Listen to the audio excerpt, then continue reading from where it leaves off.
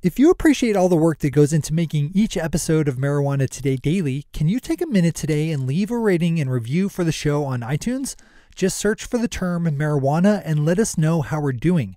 It's hugely helpful in growing our audience as iTunes puts a lot of importance on the number of ratings and reviews when algorithmically choosing new shows to put before podcast listeners. Thanks to everyone who's taken the time to do so already and to everyone who's going to do so today. Good morning, Marijuana Nation. It's Tuesday, August 29th, 2017, and you're tuned in to episode 320 of Marijuana Today Daily. I'm your host, Shay Gunther, and I'll be walking you through today's marijuana news and headlines. As always, we have a full and busy day of cannabis news in our hands, so let's jump right into it.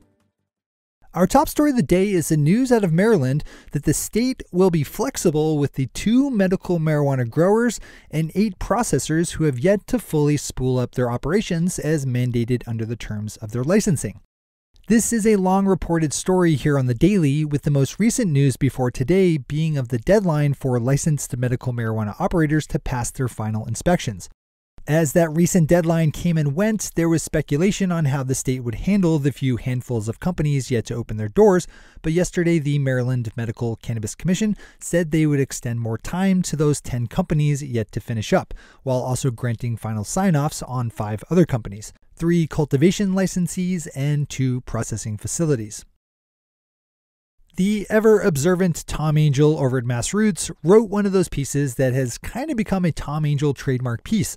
He noticed a federal agency changing up marijuana verbiage on their website. In this case, the National Institute on Drug Abuse edited a number of significant passages on their website about marijuana in ways that soften the claimed negative impacts of the drug. In one case, the NIDA swapped out the term marijuana addiction for marijuana use disorder, a somewhat markedly less negative phrase. The changes are, as Tom is reporting, subtle but meaningful, as it should be taken as some measure of progress that the federal agency is making these edits in the face of a very hostile Attorney General Sessions and his Department of Justice. The NIDA operates under the organizational umbrella of the Department of Health and Human Services, but even still, Sessions' reach is long, if a bit unsupported. Swing over to Tom's piece for the full dive in. As always, we have all the news we cover linked to on our website at mjtodaydaily.com and on our Twitter account at mjtodaydaily. Our final top headline of the day is a local one that hides a national gem of a story. Hat tip to the aforementioned Tom Angel, who first tweeted about this interesting twist, as well as to my buddy Johnny Green over at Weed News, who wrote a story about it. But in short, a story published by Arkansas Online about the hundreds and thousands of anticipated jobs medical marijuana will bring to their state mentioned that David Hiles, an economist with the Federal Bureau of Labor Statistics, revealed that his agency will be releasing jobs data for the legal cannabis industry for the first time on September 6th. This is a big deal as it will provide some pretty serious fodder to anyone making the case for further progressive reforms in cannabis policy.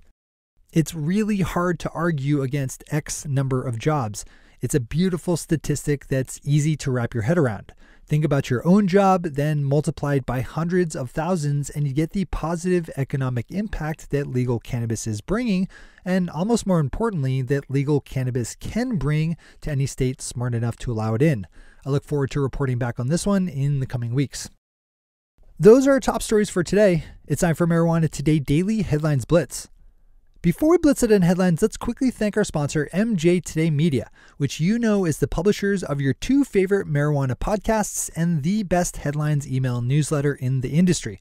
We're actually taking a few days off this upcoming weekend for Labor Day and for a quick end of the summer hiatus, so expect some unconventional shows showing up here on the feed on Thursday, Friday, and Monday, with our regular schedule returning on Tuesday, September 5th. That hiatus includes our popular newsfeed email newsletter, which should hopefully let you reflect on just how awesome and vital it is to your business life. Absence only makes the heart grow fonder and all. All right, time for the blitz.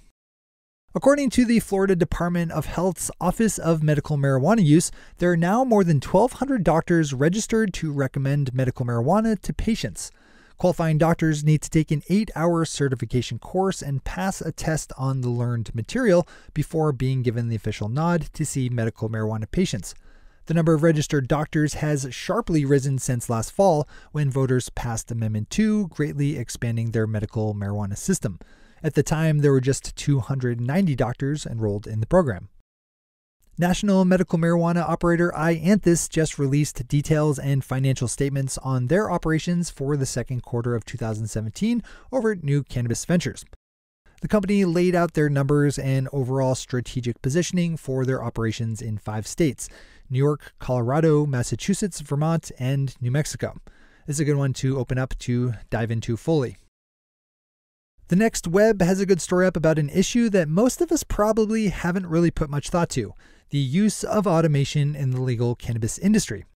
Within the larger context of an increasingly automated future, it's worth spending some brain cycles on how machines and AI will impact our industry. The next web story touches on a number of places where robots and software are already starting to intrude on human jobs in legal marijuana, including packaging, trimming, and even cultivation. Open this one up, as it's only going to get worse for us meatbags. We need every bit of informational advantage that we can get. Vogue magazine just wrote a glowing review of Vertly, an infused hemp lip balm company started by former New York City fashion editor Claudia Matta. This story isn't notable so much for its content, but just for the fact that Vogue magazine is talking about marijuana-infused products in a pretty run-of-the-mill way. Cannabis is creeping into the mainstream more and more, and pieces like this are really just cultural indicators. We talk a lot about marijuana use by NFL players here on Marijuana Today Daily, but rarely do we see headlines about cannabis in the NHL cross our desk. Gage Peak over Leafly just published a great story about how medical marijuana was useful in supporting and extending the career of NHL enforcer Riley Cote, who made a living as a skating boxer, being the guy on his professional hockey team who would be looked to at first when it came time to start fighting on the ice. With hockey being a physically punishing enough sport as it is, enforcers have to deal with the additional impacts of getting punched in the face and the head on a fairly regular basis. Gage's piece goes into detail on how Mr. Cote, who played 8 years in the NHL, started using medical marijuana fairly early in his career after noticing its positive effects. Alan Brockstein over New Cannabis Ventures has a great interview with Mike Gorenstein, CEO of Canadian licensed medical marijuana company the Cronos Group, who I reported on yesterday for closing $24 million to build out a large cultivation and processing facility. With Canada going as big as it is in terms of legal marijuana, this would be a bad story not to open up and read in full. And finally for today, Marijuana Business Daily's chart of the week shows the results of a survey question they asked about women ownership of businesses in the legal marijuana industry. The survey was taken by 567 self-identified industry executives and owners/founders and indicates that around 26% of legal cannabis businesses were founded by or owned by women, 6% more than the national average of 20%. Those are the headlines and news for the day. I'll be back with you again tomorrow morning with another information-packed episode of Marijuana Today Daily. But in the meantime, if you have any stories to share or feedback to give, zip us an email to headlines@mjtodaydaily.com. And while you're clicking around the interwebs, swing over to our Twitter account at mjtodaydaily and visit our website at mjtodaydaily.com to find links to all the news we cover. Thanks to our sponsor, MJ Today Media, and to all of our awesome Patreon listeners for the support that makes this show possible. To join the illustrious ranks of the Patreon listeners yourself, swing over to our website at mjtodaydaily.com and click on that big blue button at the top of the page that says Become a Patron. I'm your host, Shay Gunther. Thanks for tuning in and starting your day with Marijuana Today.